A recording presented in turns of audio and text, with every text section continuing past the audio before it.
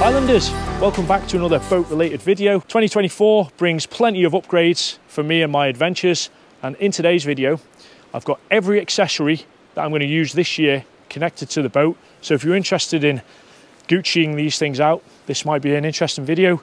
I've got a brand new engine on 0 hours, which I've got to start the braking process, so I'm hoping to get out there while the weather's good. We had cyclonic winds this morning, but it seems to have dropped down. Right, let's go and check this boat out, shall we? As you can see, it's got a million accessories and bits and bobs bolted to it, which I'll show you everything. Everything's linked below as well. Okay, first things first, the boat is a Boatworld Carbon Pro Mark 1. I think they might be up to the Mark 2 or the Mark 3 now. Fully inflatable, as you can see underneath. The hull is inflatable, unlike a rib, which is rigid fiberglass. You'll notice a brand new trailer here as well. I'll talk about that at the end of the video. Okay, so let's get to the money, the business end. Brand new 20 horsepower Tohatsu 4-stroke electronic fuel injection. Most of my videos, when I had the 9.8, which was on carbs Tohatsu, you always heard me say it was underpowered, so I went for a 20. I think a 15 would have been great as well, but once this is running, I'm expecting us to get some pretty good speeds out of this. I got 14 knots out of the 9.8. Because it was on carbs, it used to cut out on idling, but this should be sweet. I've literally just fitted a tiny tack hour meter to it, which showing 0.0. Again, everything's linked below. In my opinion, the best transom wheels, C-Max Deluxe 4x4. They're robust. They've done a year now and they're still looking pretty good. Just while we're down here, there's my Railblazer transducer mount with the Garmin transducer. I don't get much wash off the engine, well, I never did with the 9.8, so it will be interesting to see how that goes. This engine is manual start. I never went for the electric start. This here is the most asked about piece of equipment I own. It's a Barika Fast 10 mount. Now, all the kit from Boatworld, which this is, the first link in description, Airborne Pirates, will give you 5% off all this sort of kit. Anything you see here that's from Boatworld, you'll get 5% off, and it helps the channel. Okay, just at the top there, we've got a Railblazer anchor light because I do like camping. Rod holders, there's my rod setup. That's good for shark fishing, not that I've caught one yet. Moving on, we've got the aerial drone, which I bring with me on every adventure. I've got free diving equipment, just keep my weights and fins normally at the back of the boat. Now you'll see I've got a battery box there and it's absolutely huge. That I bought by mistake thinking it was smaller, but for longer adventures, overnighters, multi-day, that'll be great because I can put my accessories, etc. to it. And as you can see here, this here is my smaller battery box that I made myself with an SAE connection and a 12 volt for using the electronic pump to pump up the boat.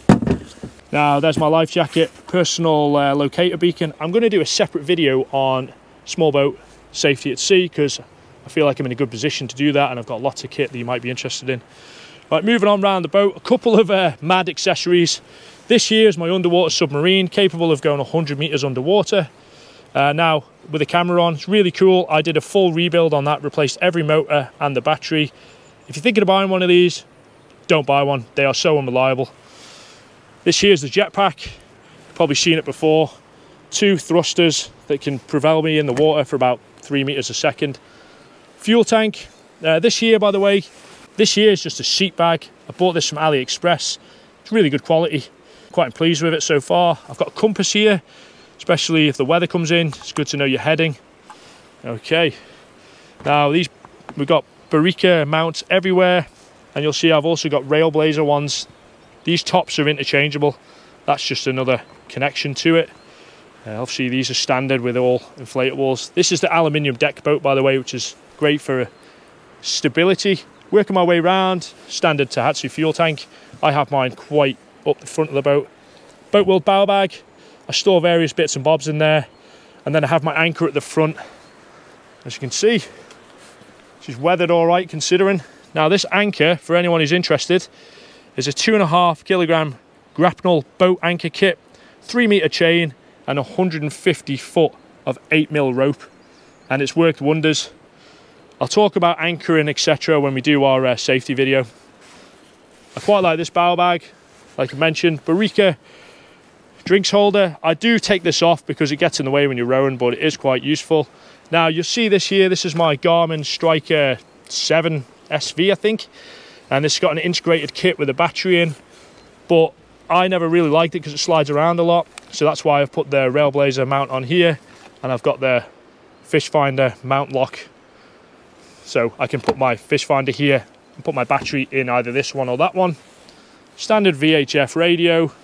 I always keep a dive knife handy. I think I've covered everything. Oh yeah, just at the back of the boat, this here is just my transom saver, which I got from Amazon. So when I'm transporting the boat on the trailer, I can take the strain off the engine onto the trailer. There's plenty of pictures of how to use those.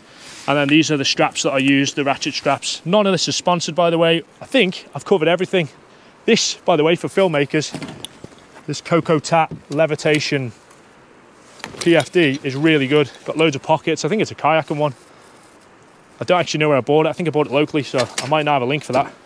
Then going around here, that's just a free diving thing. So if I anchor the boat off and I'm in areas with other boats, I'll bring that with me and free dive off it. Just a standard net for fish. This here is my boarding ladder. So there's various types, but essentially this boarding ladder you just tie off either to the front or whatever the side. I've not actually tried it. And then you can climb back on. Makes it a lot easier. There's some pretty good Barika ones which are quite hard, which I'd like to try, where you put the mounts on and it comes off like an actual ladder. So this is my trailer. It's an Extreme EXT inflatable. So basically it's a bunked trailer, but the inflatable one doesn't have the rollers. It comes with a jockey wheel. It can take a boat up to 255 kilograms in weight. The trailer itself weighs about 95 kilograms. It's fully adjustable. It's got the 8-inch wheels with sealed bearings. You can see it's got fully carpeted bunks. It's 3.8 meters long, 1.57 meters wide. And it's got a 1,000-pound winch, which is plenty for what I'm doing. So yeah, I can dip this in, or that's not how I would winch it, by the way. I've just done that for the sake of filming. Jason from Real Isle, he's got a really good trailer as well. So I think coming up in his channel, we'll do a trailer comparison. And yeah, there's my other boat.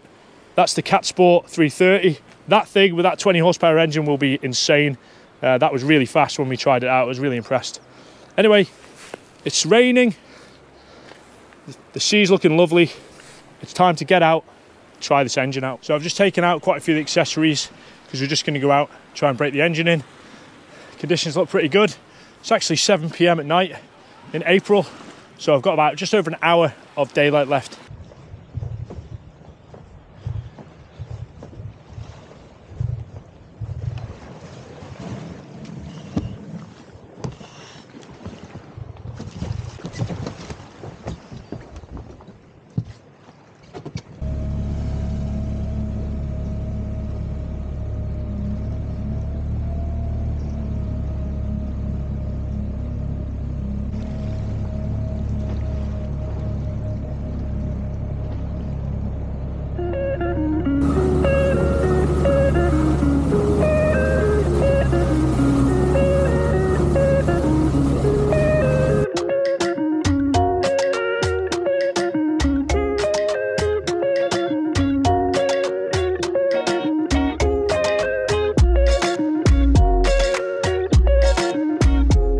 Considering there was cyclonic winds, it's like 6 hours ago, it's turned into an absolute glass out. Check the weather forecasts and various apps, etc., so I know we're good. One thing I didn't show you earlier on is the camera mount on the front. As you can see, it's just a Railblazer camera mount, and I've got a 360 camera on there, which is quite good for getting shots when you're not always looking, because you can reframe them afterwards if you miss something. But yeah, I think we'll head over to Garwick. I'm varying the revs because there's a 10-hour run-in period on this engine. For the first 2 hours, I'm not allowed to go above half revs. So it says try to vary the revs in that period, so don't just leave it at half revs, etc. So should be good there. Hour meter that I fitted should be handy for keeping track on that, because I want longevity out of this engine. Right, let's go cruising.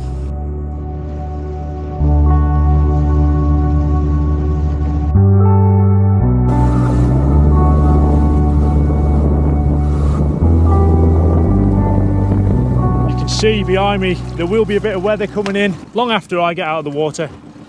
So yeah, first real SIB video of the year. New engine, trailer. I'm really buzzing about the trailer because it's going to give me so many opportunities to just dart around the island. I'm going to leave this fully inflated now, sat on the trailer. Now, I bought a bunked trailer as opposed to Jason from the Real Isles rolled style trailer because for me personally, it's more about just transporting it to the place and saving me time inflating. I mean, inflating, to be fair, probably takes, with the alley floor, about 25 minutes for me. There's probably a lot faster people than me doing it. But yeah, just if you get an opportunity, you can dart straight out. Especially having a landy as well now, I can get out in places that would otherwise be inaccessible. Yeah, so I'm really pleased with that. This 20 horsepower engine, even on half throttle, is smoother and probably reaching similar speeds to what the 9.8 was getting. It's a nice, probably two foot swell right now. Lovely conditions. Gutted I didn't bring the fishing rod, but like I say, we're losing daylight and my prime objective is running the engine in. I haven't tightened that A-frame up very well, it's quite bent. Let's go take a look over at the beach where I camped on my last outing on this boat, where I nearly lost the drone flying into a tree. That was a good laugh.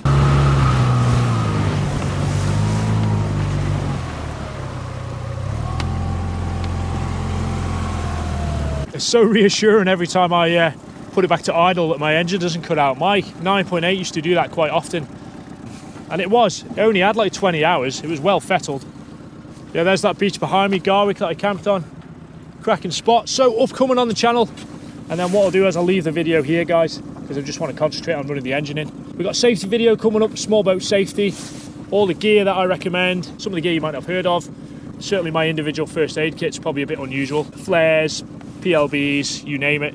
It's going to be a good video of that. And also I wouldn't mind showing, obviously I just showed the kill cord, with Jason on board, going at some pace, lock it straight, and I'll just jump out the boat and see what it's like, see how effective with the drone above it is at stopping the boat. So I think that could be quite interesting. We're going to do wreck finding hopefully with the underwater submarine, various taupe fishing, and just explore this island that I live on that I love showcasing. It's a beautiful place. There's those yacht moorings behind me that I free dived off once. Anyone who comes over here, Garwick yacht moorings, do not free dive off them.